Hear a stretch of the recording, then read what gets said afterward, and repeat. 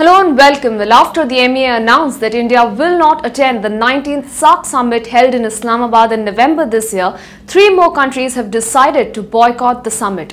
Bangladesh, Afghanistan and Bhutan have made their stand clear, saying that the atmosphere in the region was not conducive for talks to go on.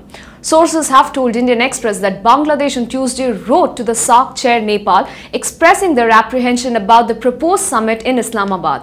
In a letter addressed to SAARC Chair Nepal, Bangladesh said, and I quote, that the growing interference in the internal affairs of Bangladesh by one country has created an environment which is not conducive to the successful hosting of the 19th SAARC Summit in Islamabad in November 2016.